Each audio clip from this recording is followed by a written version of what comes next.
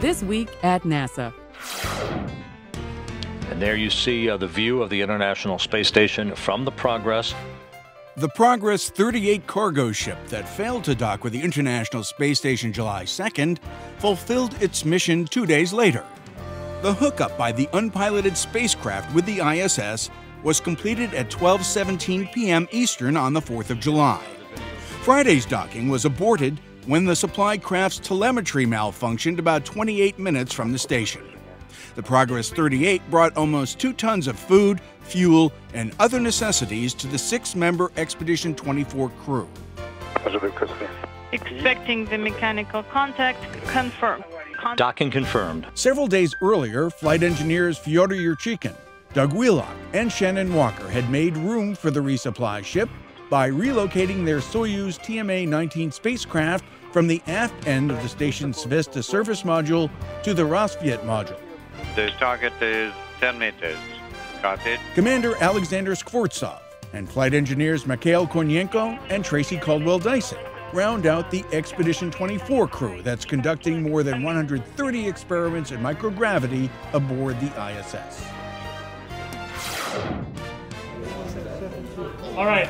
It was called Rock On, but instead of headbanging or bobbing to the beat, college students attending this week-long workshop at the Wallops Flight Facility put their heads together with their professors to build and ready experiments for suborbital space flight. We designed circuit boards ourselves, which normally they come pre-made in your computers or other devices. However, we actually built and took the pieces and soldered them together, and we had to make sure that they functioned properly. The participants from across the country and Puerto Rico placed their completed payloads inside a 35-foot Terrier Orion sounding rocket. 2, 1, Mark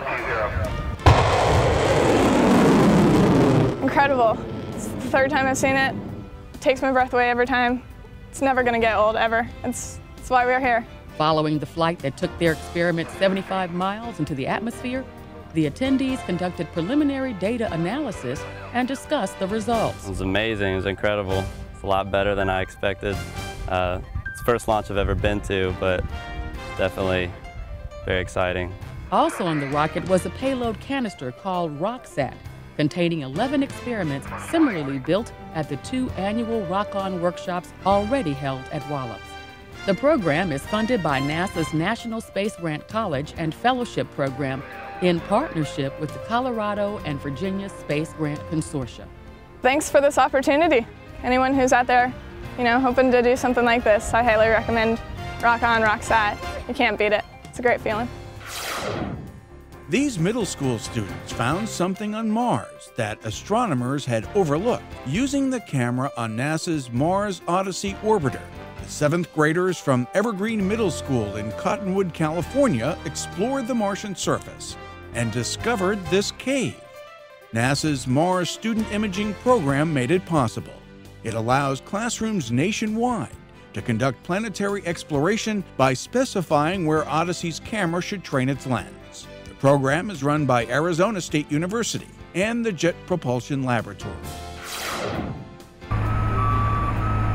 The Apollo Command Module used for the Skylab 3 mission has a new home.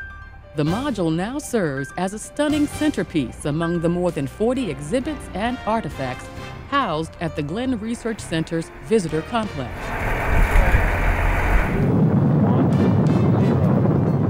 Launched in 1973, Skylab was the United States' first space station.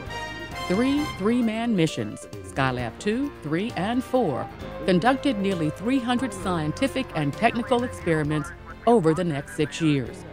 The crews visited Skylab and returned to Earth in Apollo spacecraft.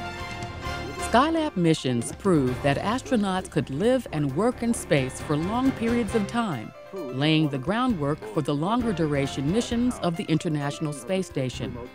For a time, the Skylab 3 crew of Alan Bean, Owen Garriott, and Jack Lausma held 9 international records for spacewalks and time spent in space.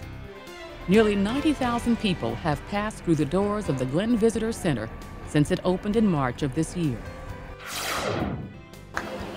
Let's The annual Celebrate Goddard Day was held on the Space Flight Center's campus in Greenbelt, Maryland. The event pays tribute to Goddard's diverse and unique workforce and its legacy of success.